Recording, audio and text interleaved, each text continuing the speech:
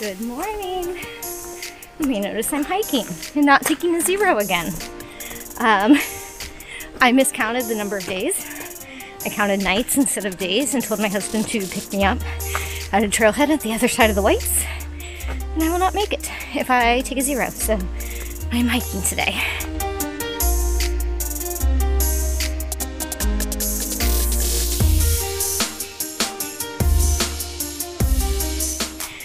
Good news is this is the best. I got a ton of sleep yesterday, which had been eluding me. And this is the best I have felt in some time.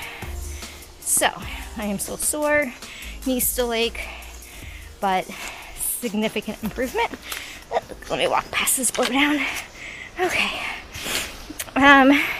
So yeah, I'm headed up into the presidentials from Pinkham Notch. And toughest part of the trail, they say. So here we go. Trail this morning, nice and wide. Obviously all uphill, as it will be all day today and all morning tomorrow. But should be good. Sticks just passed me. Happy Feet's right behind me. And SWAT had he had a package coming, so he's gonna start around noon. The package is supposed to be delivered this morning at 8:30, so he should catch up to me. He's pretty fast. And that's our plan. So here we go. Let's see some of the trail.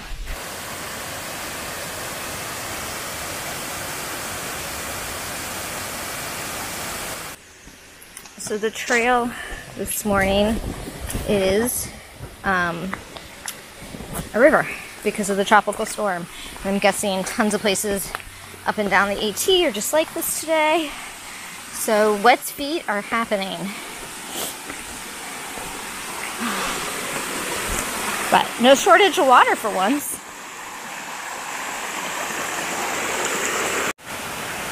So normally we have probably a dry stream crossing here, but just a little bit damp due to all the rain. It's water is definitely high today.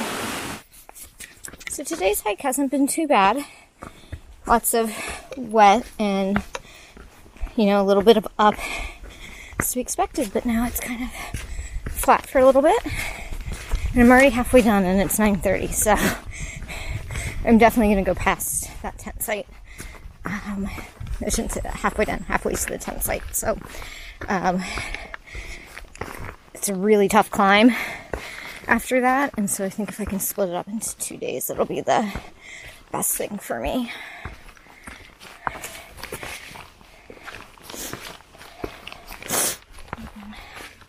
I had my first kind of negative experience with other thru hikers today. They were both going southbound, and it was a guy and a girl, and both significantly taller than me, and it looked like we were going to have to ford this river, and it turned out there was going to be a bridge, but there was like a 3-trail junction, and they were really confused, and I said, no, it's this way, but there's no blazes in the Great Gulf Wilderness, and I explained that, and they were like, well, it's poorly marked. I'm like, well, it is what it is, so it's this way, and the woman was arguing with me on Gut Hook, so I said, hey, let me get out my paper map. So I got out my paper map, and I showed her, and I said, no, I think it's this way. And so we got down there, and we ran into somebody, and they said, yep, AT's this way. So we go across the bridge, and then I don't know, maybe 1/10 of a mile later, there was a stream that I'm guessing is usually an easy dry hop across, but it was crazy rushing. I should have taken a picture or something. And the woman's like 5'10", the guy's a little shorter than her. They barely made it across, like it was so far between the dry rocks, and there's no way I could have done it. I tried, and I was like, I'm stuck. And they both turned around and looked at me, saw that I couldn't cross, and turned around and left. And, you know, it's going downhill. It's cascading down, and there's deep pools, and I was just like, no, it wasn't super dangerous, but it was enough, like if I fell and hit my head, I could have been seriously hurt. And I was not able to do a dry crossing. I ended up having to walk upstream and kind of crawl across this log and then jump out onto a rock. And then from there I was able to cross at an area where it was only knee deep. But still, if someone's crossing a river, you wait to make sure they get across okay, even if you're not hiking with them. And I had just helped you. How could you not wait 2 minutes to make sure that I got across okay? So it just really put me in a funk. So I got to the Osgood tent site. I'm sitting here at the junction. I'm taking a long break. I took my shoes off. I'm gonna keep hiking. If I find water, I don't want to carry a bunch of water up. So if I find water up there, I'll probably camp right before tree line. If not, I'm gonna push on and do Madison today. And I do not want to walk down to that campsite up there. It's a half-mile off trail, but you know, it's noon. It's a beautiful day. I feel stronger than I have in the past month, and so I feel like, you know, if I can break up tomorrow, that'll just be better to do some of that. It's just going to be super steep. So if I can do some of that elevation today, I'll feel better tomorrow and not have such a long day. So that is what my plan is, and I'm just going to shake that funk off and get moving here in a few minutes. Going up Mt Madison. Haven't found any water yet, so I'm probably going to be going to the campsite that's a mile downhill from the hut. So just saw a bear. Super excited. Definitely not dispersed camping now. It just ran off into the woods, so I didn't get a good picture of it, but it was just exciting and fun to see, and that's why we're out here. Alright, on to Mt Madison. On the way up to Mt Madison, above tree line. Just a phenomenal view.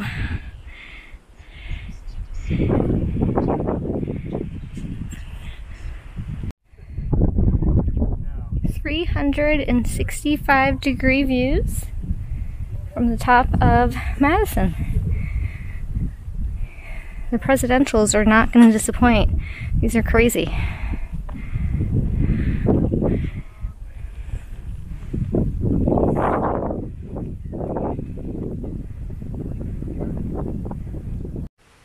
Good morning. So another day, and it is Mount Washington Day.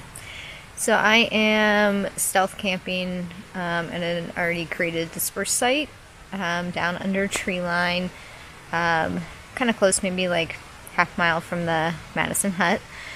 I'm gonna hike back up there and then fill up my water and head towards Mount Washington. It is really cold out. It's the first time I've used like all my cold weather, like needed to zip up my sleeping bag, etc. Just got water at the Madison hut, and we are heading up that way to start. So we're getting, you know, wind as expected up here.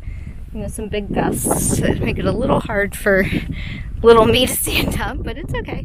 That's Mount Adams. As you can see, the path is obviously really rocky up here, so that definitely slows me down with my knees, but slow and steady up to Mount Washington we go. So coming across this ridge, I couldn't take any pictures or video. It was so windy, it was actually pushing me over. So now we're kind of shielded by this mountain here, and we're going up there and over, so I'm guessing more wind. It definitely makes a tough hike more challenging.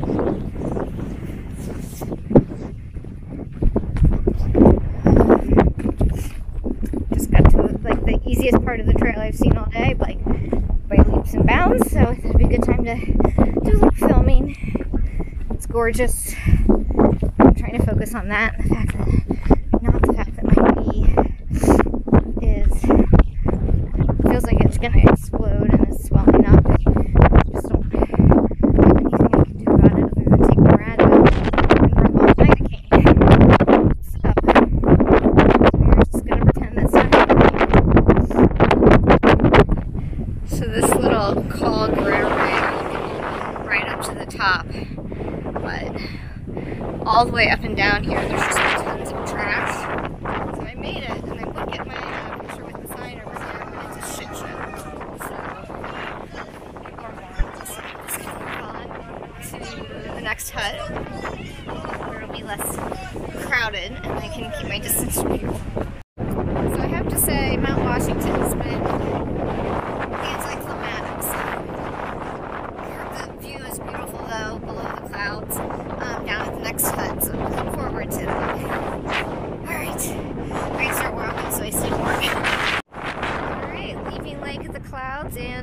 to the next hut. It is beautiful out here.